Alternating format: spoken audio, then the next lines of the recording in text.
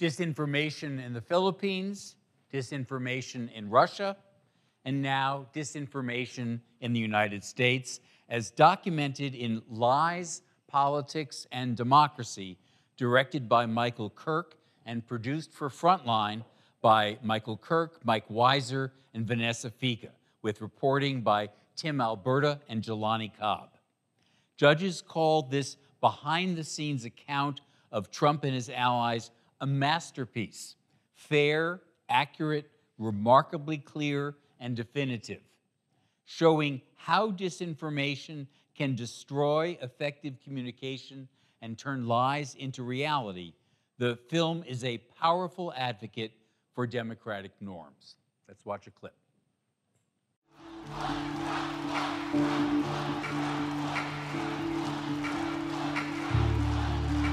If there is no real consequence and there's no exile for a political figure who's orchestrated this kind of violence, and this person remains not only within the fold, but still effectively, culturally, the leader of the party. My fellow Americans, our movement is far from over. In fact, our fight has only just begun.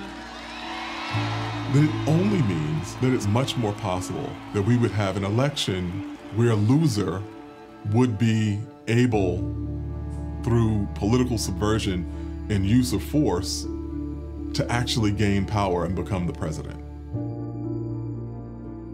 For Liz Cheney, who had voted for impeachment, January 6th was a turning point.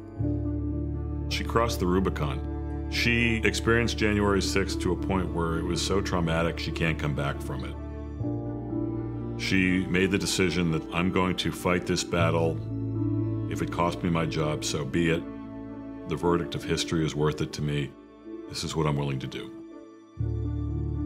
Kevin McCarthy and his allies voted Cheney out of the leadership. Congresswoman, do you feel betrayed by today's vote? I think that it is an indication of where the Republican Party is, and I think that the party is in a place that we've got to bring it back from. We cannot be dragged backward by the very dangerous lies of a former president. Thank you. In her primary, McCarthy and other Republicans endorsed Cheney's opponent and ultimately helped to defeat her. The Republican Party is in a very grave place. The Republican Party is the party of Trump. And what comes with that is that you're the party of the big lie. You're the party of undermining American democracy. It's the party that's swiftly pivoted back to this man, and it's gonna end up hurting them in the long run.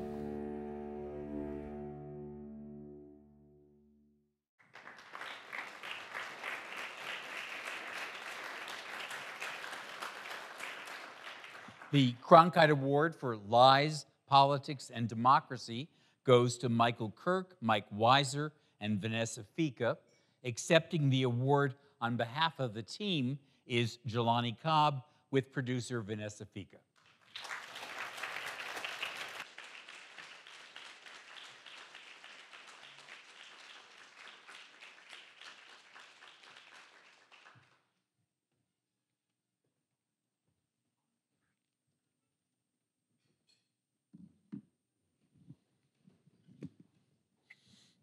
First, Mike Kirk couldn't be here because, fittingly enough, he's working hard on his next film.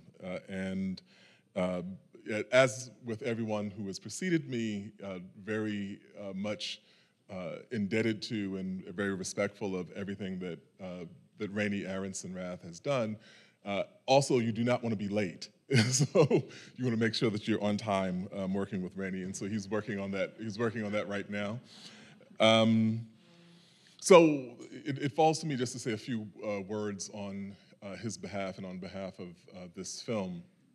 And what occurred to me at the outset is something that I tell students, and for years have told students at the beginning of my American history course. And what I'd say to them is that the first thing that you have to understand is that in the span of human history, democracy is a fairly new occurrence. That when we think about the span of the past, the great majority of people who have ever lived on this planet have existed under one form of tyranny or another. And the point at which there came to be constraints upon the power and the authority of people who govern, and the point at which the rights of individuals who are governed became the primary focus and the primary point of government is new. And what I would say to them is that it would be like a person who has had a 20-year smoking habit who has gone 3 months without a cigarette. It's admirable, but also key that you bear in mind that the negative habit persisted much longer than the new habit has. And in that way, the safeguarding of democracy is the work that falls to every single one of us, particularly those of us who work in journalism. We have seen in this nation's history what happens in the course of disputed elections, most notably in 1824 and in 1876, both of which had disastrous consequences. The 1824 election resulted in the collapse of the two-party system in the United States. The 1876 election resulted in the end of Reconstruction, which set off waves of violence brutality and murder directed at the newly emancipated enslaved population, formerly enslaved population throughout the South. And so what is key to this is maintaining a steadfast adherence to the belief that the truth exists, that it can be discovered, and that in disseminating it, we can make a difference in people's lives. The last point that I'll make very quickly is to say that when we look at the history of demagogues in American life, they have typically mastered one form of media or another. If we go back to the 1930s, we saw Father Coughlin, who made use of what was then the novel technology of radio. If we looked in the 1950s and we saw the rise of Joseph McCarthy, he had figured out ways to game print newspapers and say that if he could, as I would tell my students, he would lie exponentially, knowing that the newspapers could only fact check arithmetically, and would be able to give a kind of exponential injection of untruth into the American public. And these are things that we should be mindful of in the era of social media. The problem may be significant, it may be serious, but it's not novel. And as media came to understand how to rise to the challenge that was before us in those other circumstances, we can do the same in this moment. And the last thing that I'll say is that I want to make sure that we speak for everyone.